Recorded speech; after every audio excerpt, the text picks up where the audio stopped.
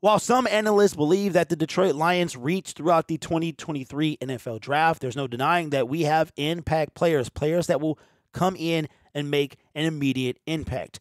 While we got Jahmyr Gibbs at number 12, some believe that he might be even better than Bijan Robinson. Then we got the best linebacker in the draft. He was the first one off the board. We took the second best tight end, and then we take probably the biggest steal of the draft in safety Brian Branch, and that's leading to the third round, and then so on and so forth.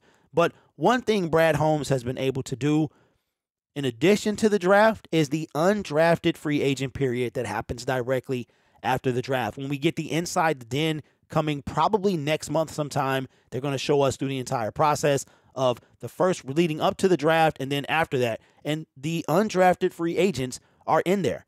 And according to one analyst, the Detroit Lions had a stellar undrafted free agency period, picking up these specific players. I don't want to give it away as to where they are, but you'll see it from Pride of Detroit. So this is coming from Pride of Detroit, and this is where they rank the undrafted rookie free agents for the Detroit Lions as far as the total class that they had.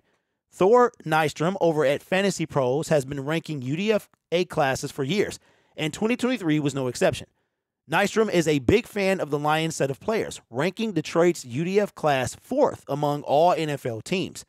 While this is just one person's opinion, it's worth noting that this is perhaps even more impressive than Detroit's draft, considering everyone goes into the UDFA period signing on even ground, whereas the Lions obviously have more draft capital than most teams to take talented players during the draft period selection.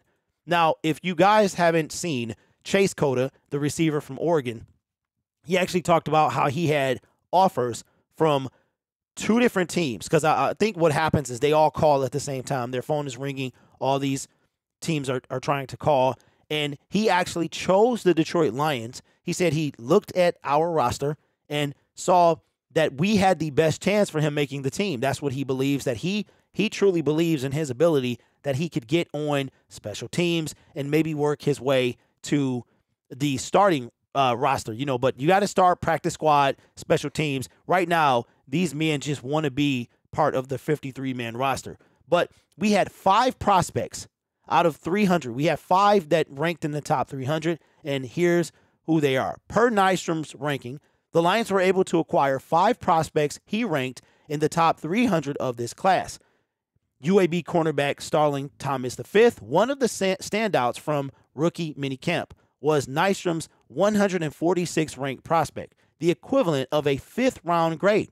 Other top UDFA prospects per Nystrom were running back Mohamed Ibrahim, 176 overall, safety Brandon Joseph, 212, offensive tackle Ryan Swoboda, 263, and offensive tackle Connor Gavin. Now, we've seen players, Jerry Jacobs.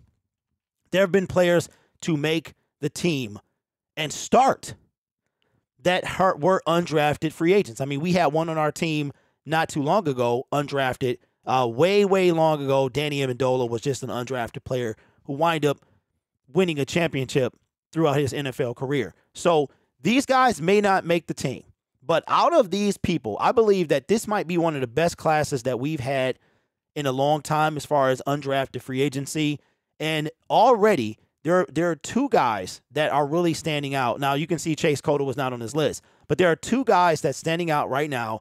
I would say running back Mohamed Ibrahim and also Starling Thomas V. I can't believe he had the equivalent of a 5th-round grade. Those 2 guys right now are really kind of the 2 players that I could see making the actual team. But again, we have the practice squad, and if a guy can get on the practice squad, I mean, he's officially part of the NFL, and all he needs is the right set of things to happen, and next thing you know, he gets the call up to play on Sunday. So this is absolutely fantastic. Brad Holmes, once again, continues to knock it out of the park. Got some questionable picks, though. We have the Ife Melifonwu and the Levi Onwuzurike, both which could not be on the team when we kick off week 1. So let me know your thoughts in the comments below on the undrafted rookie free agents having 5 in the top 300 according to Nordstrom's ranking. You guys are awesome. Take care of yourself and each other. And as always, go Lions.